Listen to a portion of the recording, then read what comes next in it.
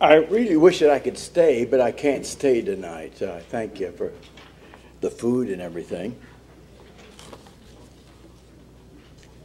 Dr. Kirk, I have to speak here. Let me not apologize, but explain. These are my work clothes, but Dr. Kirk and I, by the time we get home tomorrow, will have traveled 1,800 miles in the last 4 days closing up churches. And we've been in Ohio. I want to say this as a word of encouragement. This congregation where we assembled, they have 2 weeks of intensive apologetics where all the members of 2,000 members in the congregation, now only 1,000 showed up. See? But they came with their Bibles and notepads, and these were lectures on apologetics, defending the Christian faith. Now, I don't know whether that sounds like New Testament Christianity to you, but it does to me. And these people are committed to transforming and saving, if possible, Christian education.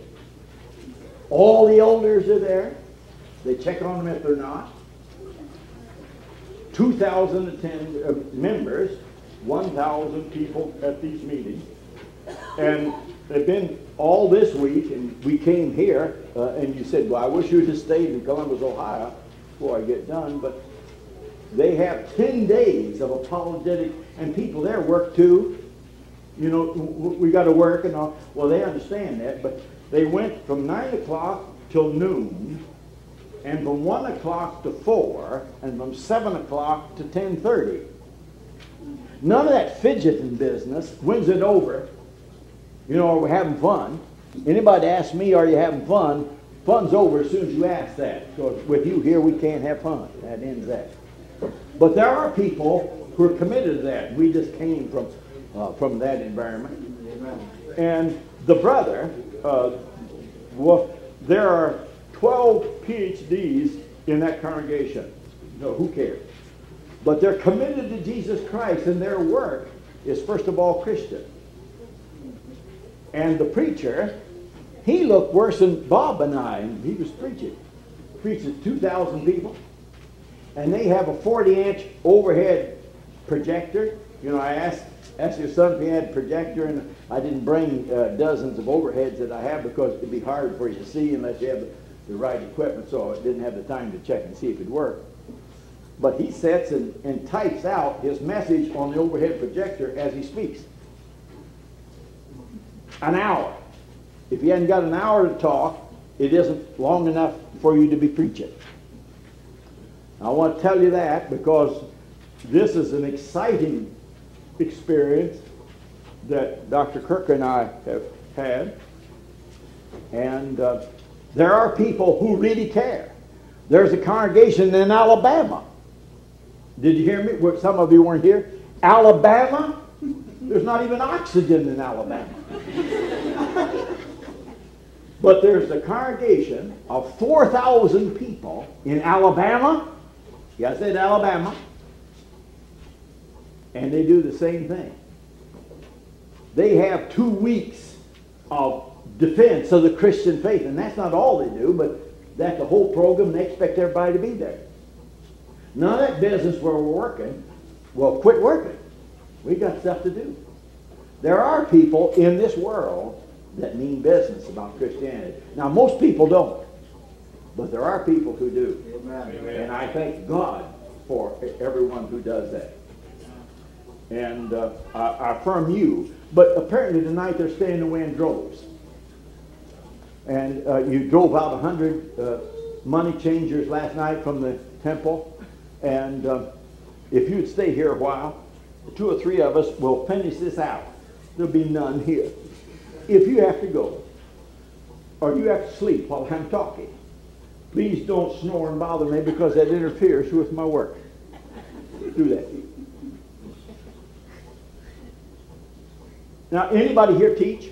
Now, I'll preach in a little while, but that's from 7 to 9 I'll preach. Any teachers here? Any think you're teachers? Now you're afraid. I'd be timid. Well, this teacher.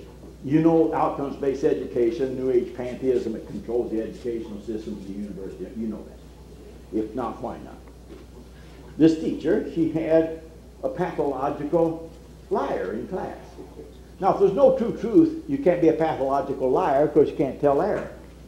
If there's no truth, there's no error. You realize that. But hurry up because of what? I don't know. Anyway. And school board wouldn't defend her. The principal would be fired, you know. Some cantankerous mother would get a civil liberties lawyer. You violated my son's identity and his integrity by spanking the little child. How unacceptable that would be. She said, well, what am I going to do with that boy? She thought, well, tomorrow I'm going to tell him a lie. See if that works. She goes to class and said, ladies and gentlemen, not boys and girls, that's a put down, see. But ladies and gentlemen, in fact, there weren't being many ladies and gentlemen there either, so that's also a lie. But people, persons, with no gender modification at all. She said yesterday, she said, I was driving down the road, and this road to my right was heavy wooded area. And it ran out of gas. And I was there for a few moments, and out of that woods came a giant bear and attacked my car and tried to get in and molest me with no lawyers or anybody to protect me. And she said, out of the woods came a little white dog and attacked that bear and ran that bear off. She said, do you believe that story? The boy raised his hand and said, yes, ma'am. She said, that was my dog. This is the second time this week he's done that. You know that.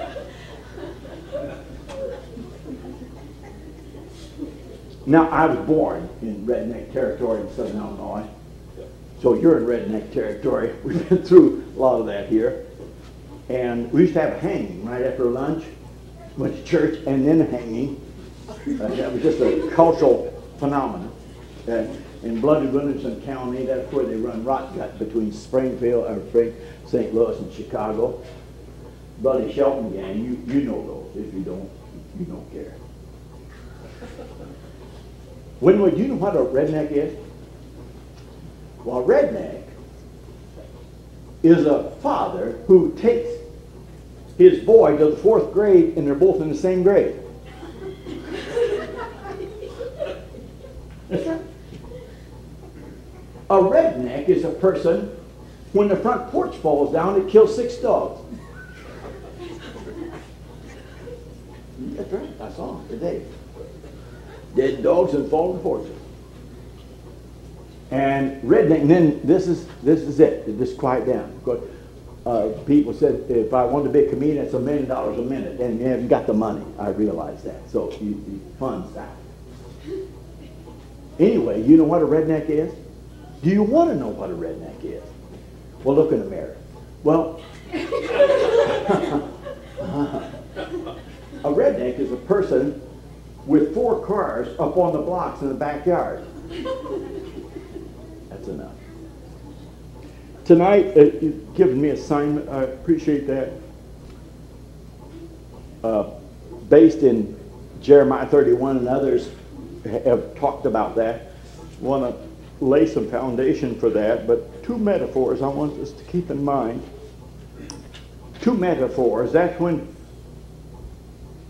you do something significant, you have to lay a foundation.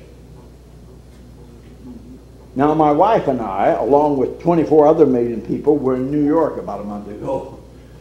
4 million people a day move into New York City to work. So you understand that's a mission field.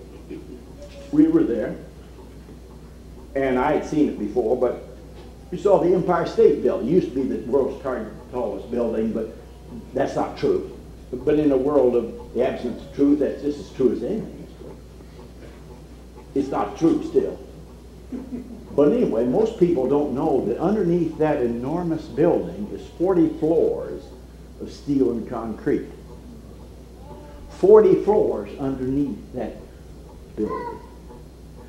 Now, outsiders, you could go and said, I said, do you see those 40 floors down there? Hmm? Well, I'll show you the engineering specs. But the people that built it had to put the foundation in. Now, after it's built, you can't see the foundation, but it wouldn't stand without that. Amen. It's a metaphor. Foundation. Where's the foundation for the kingdom of God, for the church? That's what it's all about. It's not story time. You do that for children. I quit going to high school picnics a long time ago. Foundation, a metaphor, and a bridge. Now, in the same city is the Brooklyn Bridge. There's bridges all over the world. And you know they moved London Bridge down in Arizona. And I don't know what on earth for at all. But they dismantled it and put it in Arizona. Now, Alabama and Arizona. It'd be like taking up shop on the Gobi Desert. I don't know what for. But anyway, foundation and bridge. A bridge is something that moves us over impossible terrain. Mm-hmm. Brooklyn Bridge has 9,000 steel girders underneath that bridge. Well, I looked and I said, I've only counted about 8,000 of those babies. I don't know anything about 9,000, but look at the engineering spec. What for? Because that bridge can turn 12 degrees when the wind blows. But if people, the engineers that built that, didn't know that bridge had fallen down a long time ago. Mm-hmm. It's structured. Bridge. Foundations to build on. You've heard of Jesus. I'm sure someone's mentioned his name. He said, you don't build on the sand? Mm-hmm. Well, some people are so weird in our culture, they build on sand. But he said, you don't build on the sand. He said, well, you could be brain dead. You could be a college teacher or preacher and not do that. You know better than that. But two metaphors, foundation and bridge. Now, what does Jeremiah 31, that was the assignment, so get pleased to say something about that, baby. Amen. Jeremiah 31 is about a new covenant. Who on earth cares about covenant, new or old? We're going to take a trek together, and again, I partly apologize for being back here ordinary. If I could speak for 3 days, I'd stand here. If I have to speak for 30 minutes, I have to go back there. See, it takes me 2 weeks to prepare for 30 minutes. It takes me about 10 seconds to prepare for 4 hours. So someone has to control me. So I have control. It's the only reason I carry notation for control. I don't need the papers for talking. But someone has to control me, so I do that. But don't forget those paragraphs, those metaphors. Foundation and bridge. I take those as two metaphors for the kingdom of God, for the Church of Jesus Christ. And perhaps it's new or odd to you, but I want to say something because some of us had the unfortunate opportunity of attending the Restoration Heritage Forum at Dallas, Texas, a little while back. And you don't know nor care, but 5 years ago I had quadruple bypass and 32 blue codes. You know what that means. So I can't take Anacin. I meant to tell you that. I heard everything in the world except the Restoration Heritage. And I said, you'd have to be brain dead to talk like this. And I did scans on it and got horizontal brain scans on most of the people that talked. But the Restoration Heritage stands or falls on there being truth. Mm-hmm. Amen. Now there might not be any, but put that down. And unity based on consensus to that truth. Now in the postmodern world, that simply means the world that controls the world that we live in. Like it or not, whether you've heard of it, I don't have time to discuss that with you. I just said if you haven't, why not? Truth, it's possible, and unity by consensus. Did you ever try to get consensus out of 3 people? You can't even get consensus out of 1 person. They have a conflict within themselves. Our heritage stands or falls on the claim. Don't forget that, and I'll begin to commence in just a little while. That there is truth and it's available. And there is unity, not because of our language or ethnicity or our gene code or our environment, but because of our commitment to Jesus Christ as Lord. Amen. Amen. Now, without those, there's no point dealing with postmodern mind that denies truth. I tell all postmodern people, I said, if that's true, you can't even make a statement. I suppose you're preparing to tell me that it's true that there's no truth. No smarter than I am, I don't believe it. So, even on that basis, that sounds tolerant. Tolerance is the big politically correct term. We tolerate everything. Okay. What's that? Because about the covenant with God and God's work in this world. I'm going to take a little track through that. And get your Bibles. I will do dossiers on all people without Bibles. And again, if you have to sleep, don't bother me while I'm talking. That's all right. It isn't all right, but that's all right. Hello? Yeah. Now you've heard, I'm assuming, and for the sake of, I've used up time, so I don't know the sake of time. But for the sake of time, you know Jeremiah 31. Now just a brief word, and then a track, and then got to have something that sounds like a sermon. Even most people, like Elmer Gantry, they say nothing but say it sonorously. That's most preaching. It wouldn't make any difference if they talked 10 minutes or an hour and 20 minutes. They've said absolutely nothing whatsoever, but it was fun. I attempt to avoid that model at all costs. Jeremiah 31, I'll get to that because I realize that's my received assignment. My favorite verse of Scripture is all of the promises of God are yes. That's an idiom, not an idiot, but an idiom for they're absolutely affirmed in Jesus Christ. Amen. Now, two things in our little journey tonight. I want to encourage you that the Bible is unified by promise, not covenant. Amen. The Bible is unified by the promises of God, and that Jesus Christ is the center of that promise. Amen. So just knowing the Bible, you could memorize unpointed Hebrew of Isaiah and go to hell. Or read the Greek text of Romans and having the slightest notion of what's going on. So don't forget those metaphors, foundation, bridge. We got bridge over the world's largest world. We got foundation and bridges to cross. The world's fastest growing church is in China. The second fastest growing church is in Russia. The fastest growing religious phenomenon in the United States is New Age pantheism. Not New Testament Christianity. I thought it was true.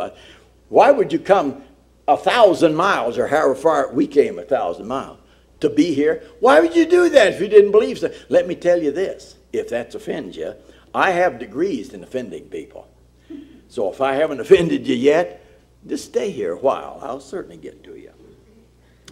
But I wouldn't go 1,000 miles any place if I didn't believe something.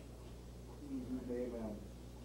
And it has nothing to do with whether you listen, believe, pay any attention, or give a hoot. I know someone who does. And if you don't listen, that's your problem. We'll talk a little bit about Jeremiah, but we don't live in the age of Jeremiah. He's kaput. But we want to locate some foundation in Jeremiah and some bridges to us. This information, and then a track. The northern kingdom of Israel had fallen, and Samaria, the capital city, had fallen in 722. Well, I thought God had made a promise to Israel. What's it doing fallen? Every time Israel fell, Jeremiah, we'll get to Jeremiah, it's because they disobeyed the word. Every time they're responsible for the word. And when they don't hear, God sends unbelievers to judge his people. Always and inevitably. Now the southern kingdom is in crisis. That's the prophetic period of Isaiah and Micah and Nahum and Jeremiah. Get to old Jeremiah because that's the assignment. Now the fall of Jerusalem was in 586. What had happened in Jeremiah's world is that kingdom was falling apart. Now the people of God was falling apart. Were falling apart, or collectively was falling apart. Why? Because they'd gone to idolatry. They'd gone to immorality. Well, how can the people of God do that? How long will God let them do that? Not long. Not long. How long will he? God isn't contingent on America. If America is in crisis, moral crisis, he just bypassed that and get somebody else. He's always done it. He'll do it again. Jeremiah, fall of Jerusalem. Now don't forget, in the theology of promise, the centrality of the land, centrality of the temple, centrality of the priesthood, centrality of the sacrificial system, and in Jesus, he fuses all of those. Amen. So it's not just a history lesson that I hate. What you could do with history, if you had a PhD from Harvard in history, all you could do with is teach it. You can't change it.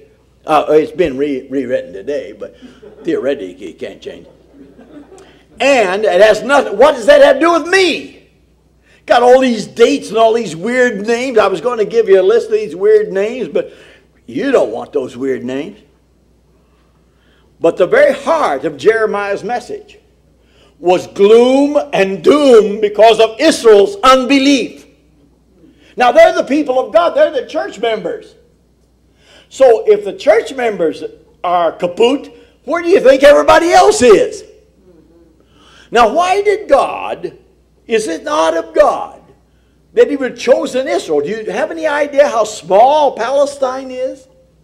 It's 160 by 62 miles wide. And it's like the Gobi Desert. And you know, we're having a war, constant conflict between the Arabs. You heard about that?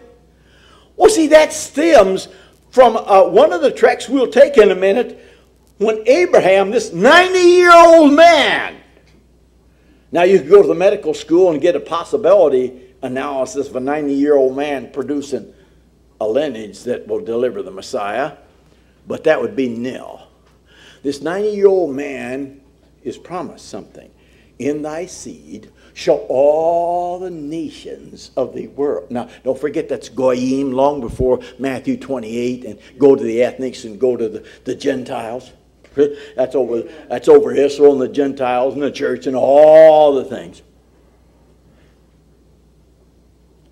A 90-year-old man? Now you really have to be kidding. That's not humanly feasible. But it's out of his loins will come the tribes, the son, and the son. See, God promised it. Amen. But that's an odd thing. A 90-year-old man, you ought to have a 20-year-old buck on that. 90-year-old man. See, but when God promises, God fulfills the promises. And they're all affirmed. Yes, they're asserted yes in Jesus Christ. Amen. Now, what about the covenant? Well, covenant is subsidiary to the promise. There are 29 covenants in the Old Testament. We'll talk about 2 or 3 of them in a minute. But at the heart of Jeremiah's world and his message was gloom and doom and judgment. Then all of a sudden, in the midst of this gloom and doom discussion, he said, God's going to have a new covenant. What's wrong with the old one? They haven't paid any attention to it. Well, what'll be new about it? We'll take a little trek about that. Two groups of people, I think, distort, besides our heritage, in my estimation, distorts the whole issue of the covenants. We're New Testament people. The Bible of the early church was the Old Testament. So if you don't know the Old Testament, you can't possibly understand the New Testament. Other than that, it doesn't make any difference. So Israel, Judah, south part. Now notice, you were here, Israel and Judah, that's north and south. What's the people of God doing being divided? We're unity people, aren't we? You couldn't even unify the people of God. But see, God got to both of those groups. Amen. He'll always do that. You can be divided if you want to, about anything. Just have a list of reasons for pouting or something. But see, when God comes to work, that's the end of the pouting. Amen. That's end. See, because God's promise will be real. There's no Hebrew word for promise. Aren't you glad to know that tonight? But there's the Hebrew word that's translated promise, is the Hebrew word for word. Davar! There are no 10 commandments or 10 words. Well, so what? Because word in the Hebrew Bible is revelatory and creative. When God speaks, there's revelation and something happens. He doesn't just jabber. Yes. Amen. Amen. So it's translated into English as promise. Now notice, human beings can promise people and can't even morally, can't fulfill them. See, but the God who's created quarks and mesons and positrons and the DNA code and the complexity of the universe, he's the one that's promised. Amen. And he will fulfill his promises. Amen. He is able to fulfill his promise, even when people pay no attention to him. But see, they pay no attention for just a little while. He'll let us individually or nationally run its gauntlet. And here he comes. America better get on its knees in prayer. Amen. The church better get off its duff in powerful exposition of the word and witness to the world. Right away, if not sooner. Now, what Jeremiah was inserting in the midst of despair and judgment, that's negative. We don't want negative preaching. We want short preaching. We want it funny. We want it, do not destroy my comfort zone or annihilate my self-image. I said, ma'am or sir, I didn't eliminate your self-image. You didn't have one. Students used to said, no, you make me feel inferior. I said, no. You are inferior. I didn't make you inferior. Don't blame me. You come that way. He said, what? Well, put Jeremiah in the context. The north fallen, the south has fallen. And God sends us book, what for? To call them to repentance. Why they need to repent? Because Judah had gone into idolatry. See, even in the midst of people denying God's existence, they create idols. We have idols coming out of our ears in our culture. Not the least of which is sports. That's an idol without any question. We worship it. We're controlled by it. Our time, our mindset. Just whatever that is they're having in the United States now for 2 weeks. They've already spent $5 billion, and they're going to spend $5 billion more in Atlanta. For what? Fun and games. Oh my. We fidgeted 12 minutes in church, but I've got to get to, 7 hours of that. Oh, we're all in trouble. There's no point sending you to a doctor because he can't help. Jeremiah, New Covenant. Put Jeremiah in the context of his world. And that would be imperative. Put Jeremiah's message, so right in the midst of gloom and doom is hope. The New Covenant. But without knowing, you need to know Isaiah, Ezekiel, Jeremiah. You need to know minimum. Just even start on the subject you graciously give me, and I will address it a little bit, would take a minimum of control over 5 Old Testament books. and how this subject matter is used in the New Testament. And that's just to start with, and you want me to hurry up and get done. Jeremiah. Now the text said that he was a weeping prophet because he cared. And in the Bible, only Jeremiah and Jesus wept. He wept over Jerusalem because they didn't hear. Jeremiah wept because he cared. So it's not just some cantankerous mega church guru, CEO standing in the pulpit making inane remarks for 12, 15 minutes so we can have a $5 million staph infection or something in the church. But God's at work in this whole universe, and we'll take a little unfolding of these premises. Now, God, you know the Bible, and I assume that our brothers that have talked in the past week on these things, they're just rehearsing them again. The first covenant that we have, the first promise we have, is God to Adam. He promised that God would do something. Now, at that time, he had no way of knowing what or how. But God's in control of that promise. Amen. And then we have a covenant, a berith. You want to know about that too. Covenant with Noah. You remember that in Genesis 6 and 8. Now the scope of that covenant was universal. Mark that down. Because the new covenant's with Israel. That's quite a small group of people. Now the next is the covenant with Abraham in Genesis 12. Now the scope of the covenant with Abraham is universal. The Noahic covenant was based on God's providential preservation of all life. God's in control. That's the foundation of his promise, and only God could fulfill it. Amen. Now the covenant with Abraham, on the other hand, is the basis of God's redemptive work.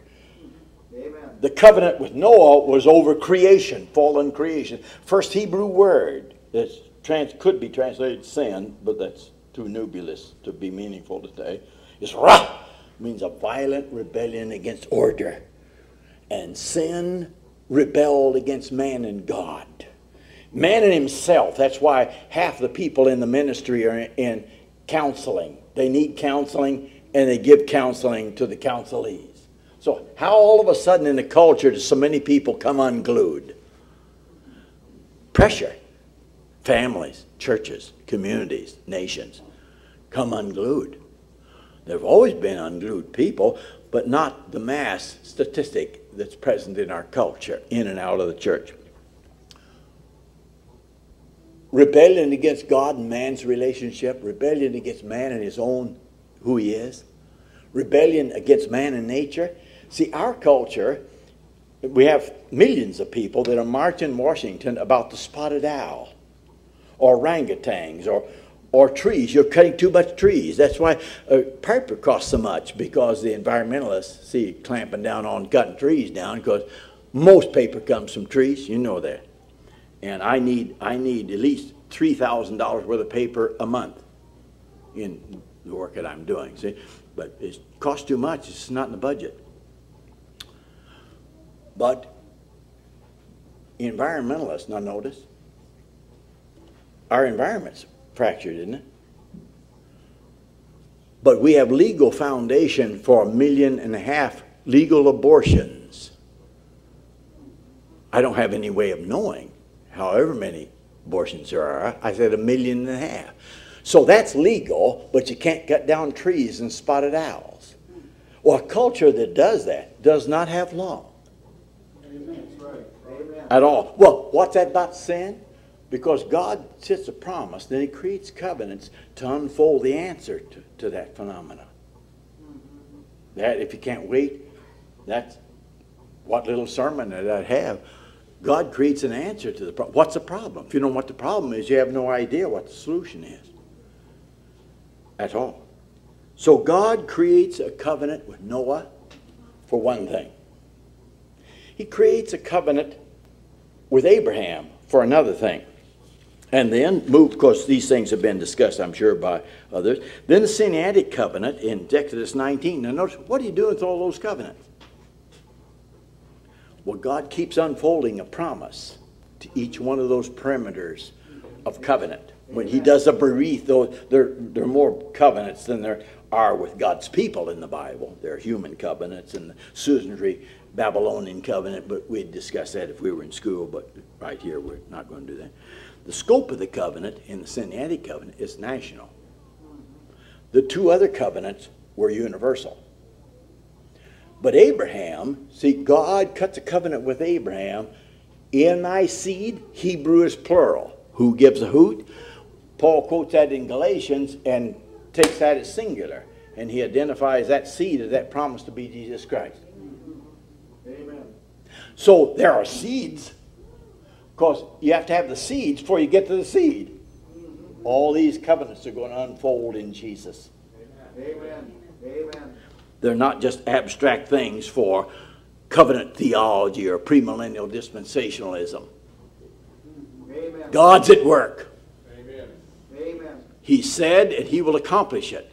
Now, human beings to be human beings instead of clones or genetic aberrations or minor computers have to be free, but we're not free to determine the consequences of the freedom. God's in control of the consequences.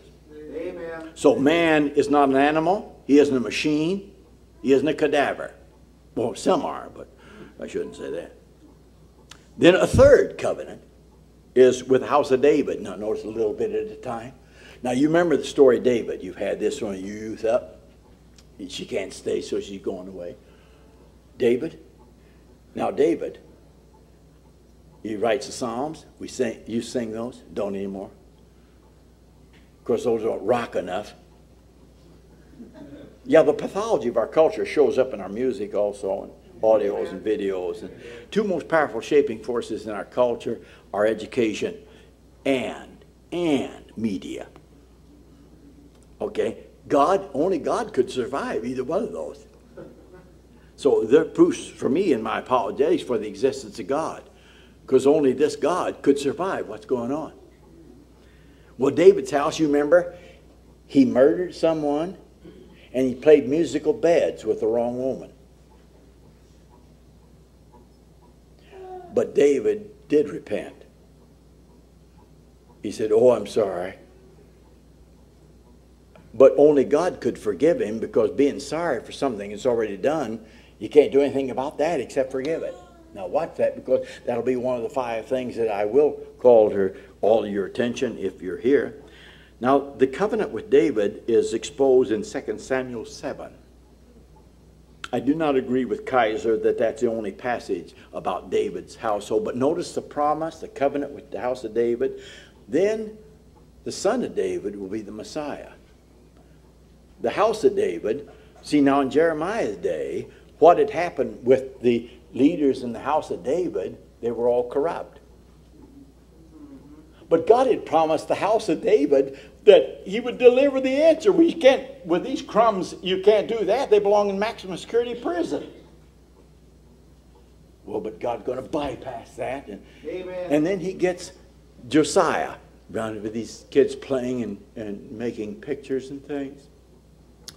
Josiah was just a kid. What are you doing? What are you doing making a boy the king of the land?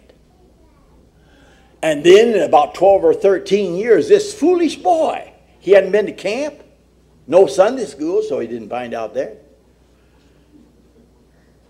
God's going to use Josiah for revival in Israel.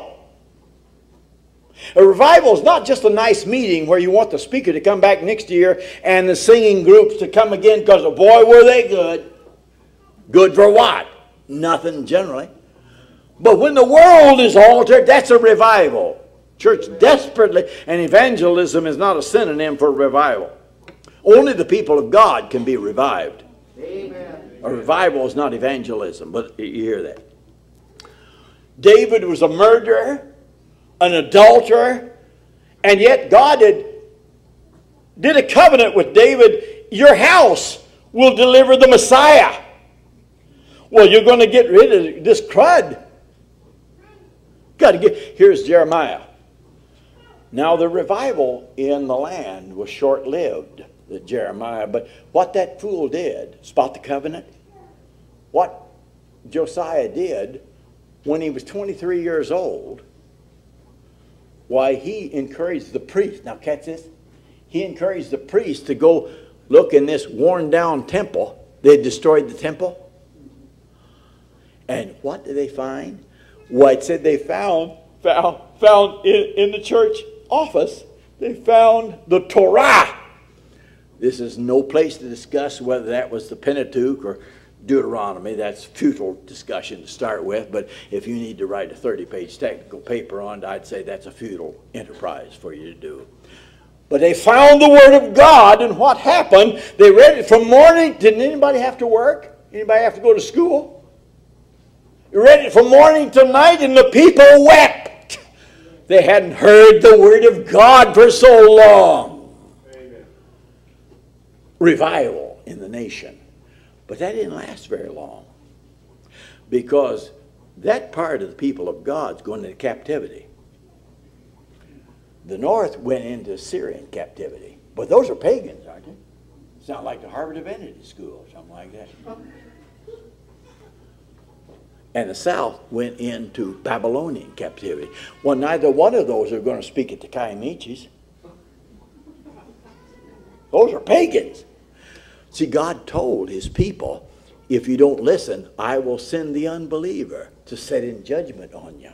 Now, it doesn't mean the unbeliever was saved, but God wouldn't tolerate their disobedience. He sends unbelievers to warn them and destroy them and kill them. How long? I don't know how long. He's always done it. Always done it.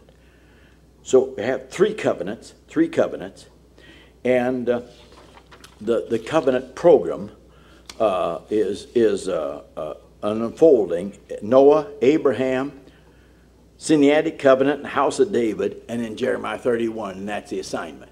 But see, all those covenants are related to God promising something, and the whole history of Israel. And the house of David would show up in the son of David, the Messiah. But David had a lot of crummy sons.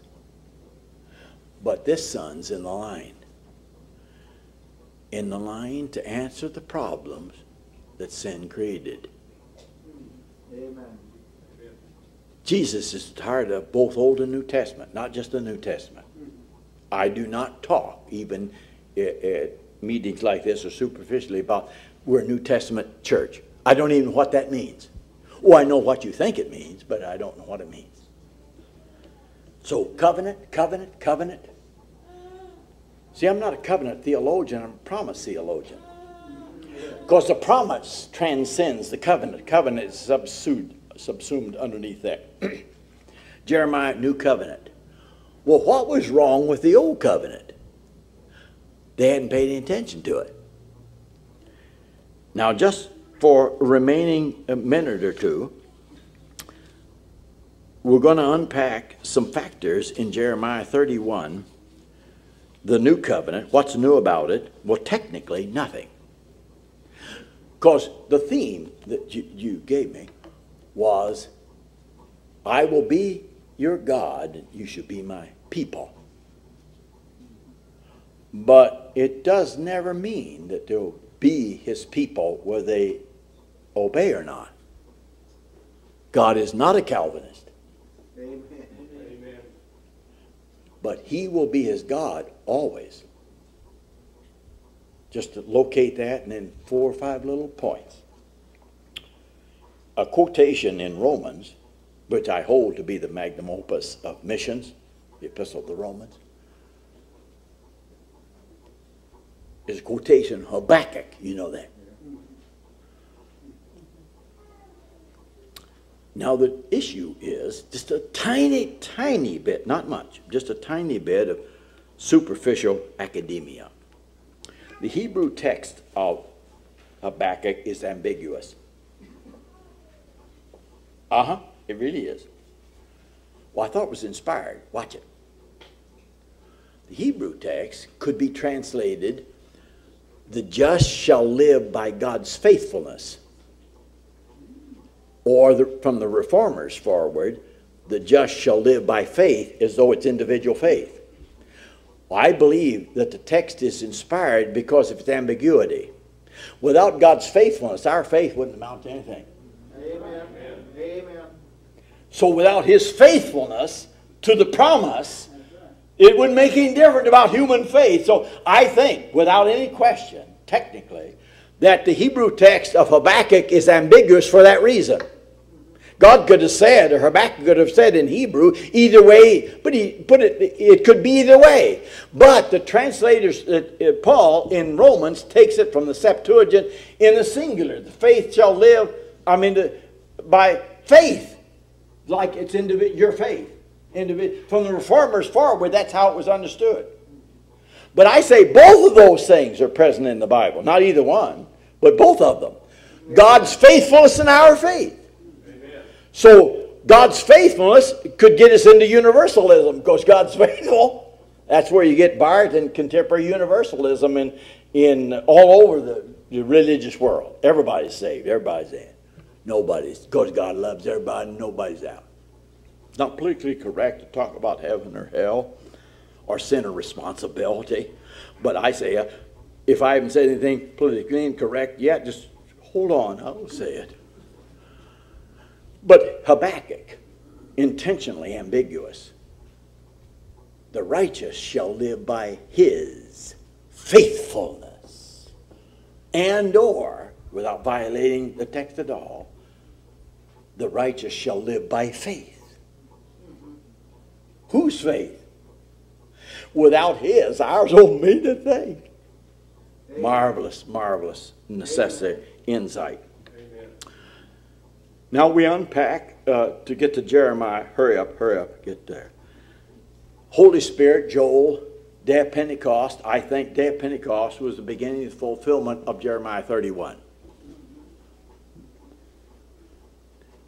In the Old Testament, everybody didn't have the indwelling gift of the Holy Spirit, only elite leaders, prophets, priests, and kings. And in Jesus, he'll fuse those prophet, priest, and king. But if you look through the genealogical records, you'll see some strange division between Matthew and Luke, but the division is over protecting those three categories of who Jesus was. Yes, you would. The new covenant and the Spirit of God. The creation of the church. This is not the place to discuss the relationship of Israel and the church. Premillennialism, amillennialism, dispensationalism. I'm none of those things. Amen. All of them are divisive and insoluble. Amen. So you can hold them, I suppose. I'm sure you could, because many do. But I don't care really. You go ahead and be wrong. It's hard with me. I got things to do. These four things I ask us all to think about. The substance of the new covenant is the essence of the assignment. I'll be your God, and you'll be my people. But not in spite of obedience. The whole history of Israel is proof of that. Whole history of the church is proof of that. Amen. That God's faithful, but not to disobedient people, because he'll send judgment. That's right. Always has, always will. Think about these four things. The new covenant is about a new relationship with God. Well, sin broke man's relationship with God. Why didn't the covenant with Abraham and Moses, Sinaitic covenant, why didn't it create transformed hearts? See, what happens is they misunderstood the nature of God's revelation, and they became legalistic Pharisees and Sadducees. They thought if they just memorized the Hebrew text, unpointed, of course, the unpointed Hebrew text, that they'd be saved. But their lives weren't changed at all. But they did win Bible Bowl. I'm not disinterested in that, but I'm just not very interested in it. Why? Because by no means does that mean there's transformation of those that hear and speak. Amen. The Word of God says, when God speaks, all hearts open to God will hear. And to hear in the Bible is not just to listen. Did you hear that? Amen. But it's obedience. Amen. Obedience is action. Amen. Obedience is a lifestyle. Christianity is not merely going to church, getting the kids out of bed when they don't want to, and eating cereal they don't like to eat to get them to church in time. They sit there and pout. You've seen them like that. Passive aggressive. You've seen that. New relationship with God. Now, what was wrong with the old one? Well, they didn't have one with God. That's right. See, they confused their misunderstanding of the Torah with the Word of God. God created Israel to deliver the Messiah to save Jews and Gentiles and 7,000 ethnics and languages and dialects in the world. He didn't just save them in order that Israel be saved. That's right. That's why in Romans 9, 10, and 11, the most extensive discussion of the relationship of God's promise to Israel and the church, you got 3 chapters in Romans over the Jews. And no, the Jews returned Palestine and the Jewish-Arab wars is not fulfillment of prophecy. A second thing, a new experience of forgiveness. Now, God will forgive anyone who repents. But repentance is not a preoccupation of the megachurch or political correctness, because it's offensive. You mean I've done something that I should repent of? Uh-huh. Well, I'll think about it. Well, you shouldn't spend a lot of time thinking. You better get with it. Amen. A new experience of forgiveness. Now, when Israel, there's revival, Josiah, all those things, they returned to holiness, to holy living. They return. Now, you use the word the glory of God. I thank you for that. Kobad, and the Greek word doxa, doesn't mean light. Kobad and doxa means his presence. The glory of God is about God's presence. And when the name was written, Ichabod, over the temple, God wasn't there anymore. So his glory, thank you for all these words, but it'd take hours to unfold. But the glory of God is where and among whom is God present. He's present among those who believe. Amen. Now, not just believe, period, but believe him. Now, the text doesn't say that Abraham believed that there was a God. It says that he believed God. Amen. Saying that God said something to him and he believed him. Amen. It was not a discussion between deism and atheism and contemporary multicultural panentheism. It was an affirmation. He believed what God said to him, and he believed what God said. He acted. Amen. We can't say we believe what God says and then sit on our duffs and do nothing about it and say, what are you going to do about it? I was in New York, and I was closing up churches there, and there's a singing group. I happened to be talking about Generation X, pathological description of the youth culture, and I knew this lady was not uncontrollably excited about this. I could tell this. And when it was over, she came, she said, I do hear what you're saying, but she said, what are we to do about it? I said, ma'am, get off your duff. She said, oh, all kinds of things you can do about it. I didn't create the problem. I'm neither God nor magician.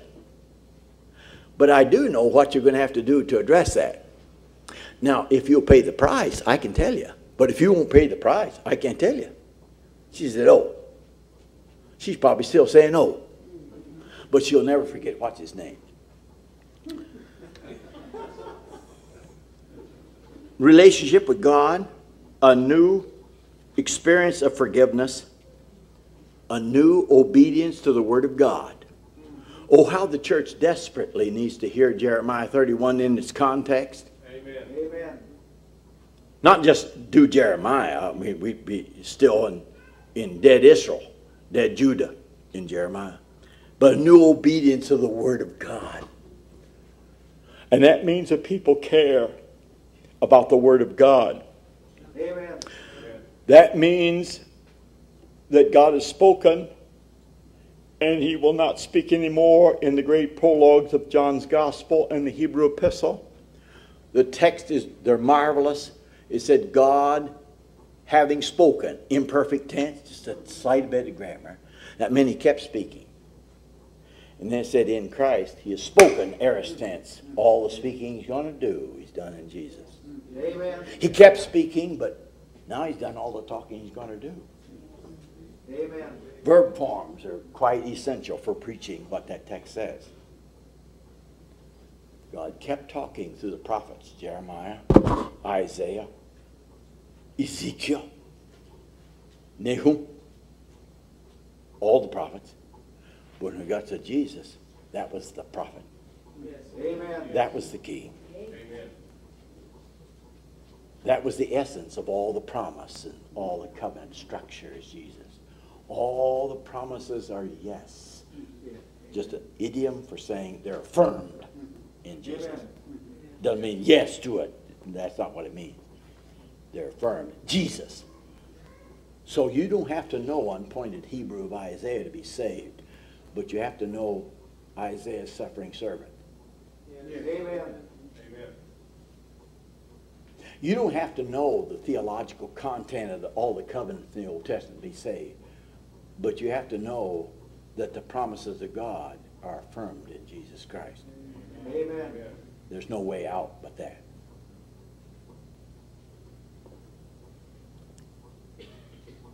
New obedience to the law. Last, thank God for this. You know God's at work when somebody gets to the last point. A new obedience. Now, what's this? Of nature. Now, what's nature got to do with it? Because God created the universe and he wants every inch of it back. Amen. So a church that merely tries to have a big Sunday school or 5, 15, or 18 million attenders. The largest church in the world is Cho in Korea, 700,000. But it's also the health and wealth gospel.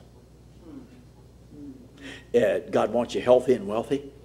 Well, no wonder you get a lot of attenders. After a while, though, you see that's not true, and then you pass out among them.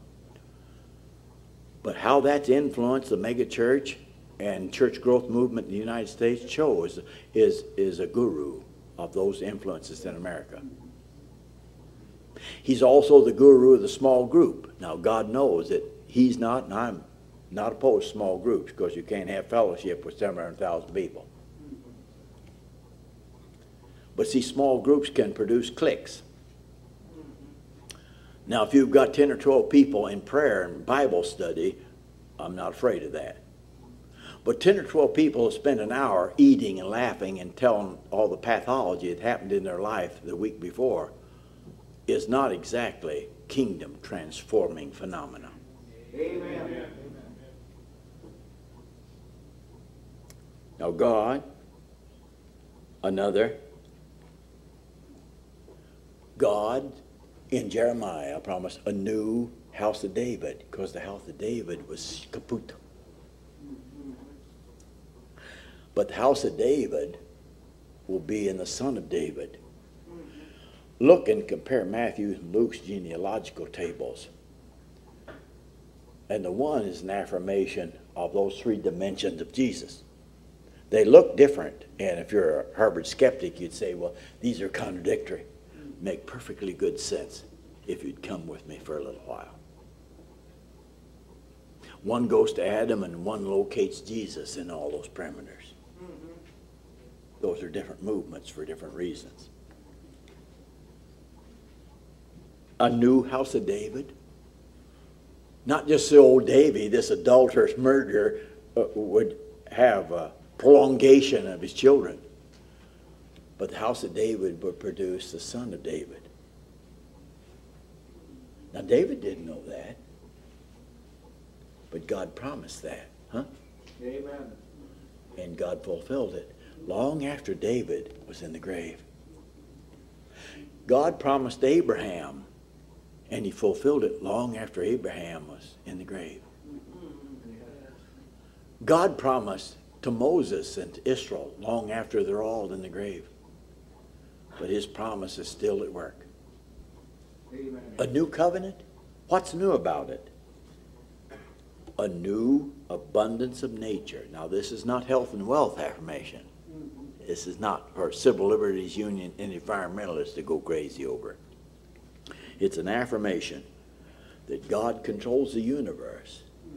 And if man distorts it, whether the air or the water or whatever, you'll pay for it.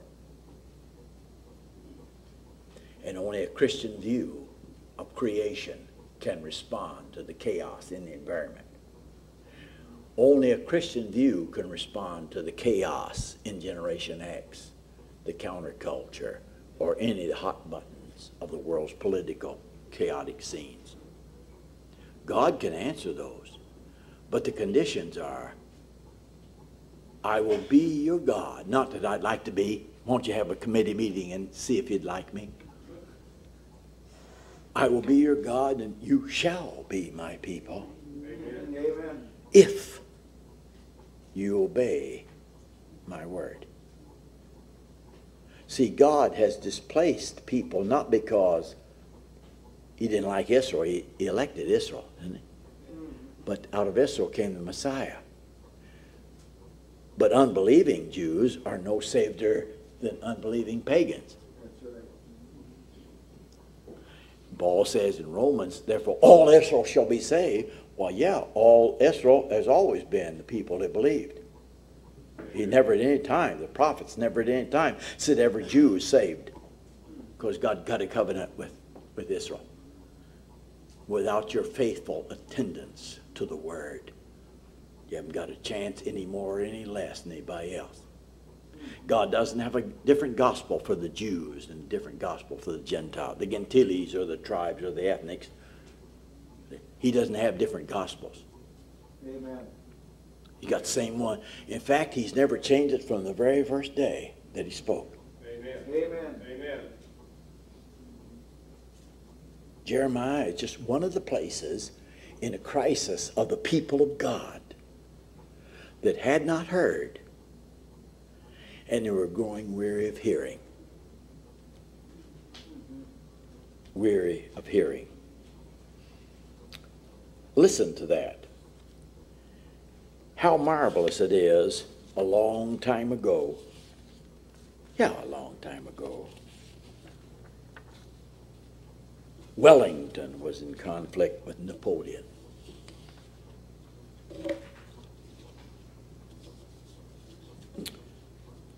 And word came across the English Channel, Wellington defeated. All of England was in despair. Until the full message came across. Wellington defeated Napoleon. They never listened to the full message very long. But when it came, they heard it, and all of England wept and prayed. Quite often we hear part of the message, and we're in despair. But if we heard all the message, we're not in despair. Amen. It's about the covenant. If we went to the cross, we'd be in despair. But if you just hang around with me for 3 days, I just challenge you to find any skeletal remains or DNA analysis of anybody's that are there, and you would have refuted the Christian message and the promise of God. God's promise was ultimately answered in the cross, but that's negative. Resurrection. Whoever and whatever answers the problem of sin and death is God. Amen. Amen. New covenant. Well, God's been on a journey for a long time to unfold that. That's not new. It's only new to those that haven't heard. But it's a myth that that was new. He's going to write it on the heart. Well, he's always wanted to have done that. And then that shows up in the preaching of the gospel. Paul in Corinthians, letter written on you. You know all that has to be unfolded. The very things that's in Jeremiah is identical with what Paul says in the Corinthian correspondence. Amen. Day of Pentecost is the beginning of the fulfillment. Holy Spirit speaking the word, living the life, and outliving those around about them in this final moment. Have you ever thought very long why God would have chosen the Jews to save the world? Do you have any idea the potential failure of that? You have any idea why God would have chosen a 17-year-old pregnant, unmarried Jewish girl to deliver the one who created quarks and positrons and DNAs? 17-year-old pregnant, unmarried Jewish girl. God does the strangest things. He always has. Why would he have chosen the 12 apostles? Do you have a CEO dossier on those babies? Those are all losers. They certainly didn't have any Harvard MBA on their dossiers. He chose the weirdest people in the world because in his hands, he's created before, and do it again, God. He's created out of nothing before. And see, God always takes the nothing to show you that he is in command. Amen. Amen. Now, it might not look like today. Grandma died. Uncle Ben died of AIDS. But he's in command. Every cemetery will be emptied. Amen. Every hospital bed will be emptied. He's in control. Whatever else, that's Jeremiah 31. New covenant? Why did Israel need a new covenant? What was wrong with the old? They hadn't paid any attention to it. When they pay attention, they'll be new. It's always new when you hear something again for the first time. So my encouragement to all of us, not merely you, but me, we've got to hear the Word of God again for the first time. Yes. And that's just one of the things. I'll be your God, you'll be my people, but he'll always be God, whether we're his people is contingent on our obedient response. Shalom, shalom, like I am.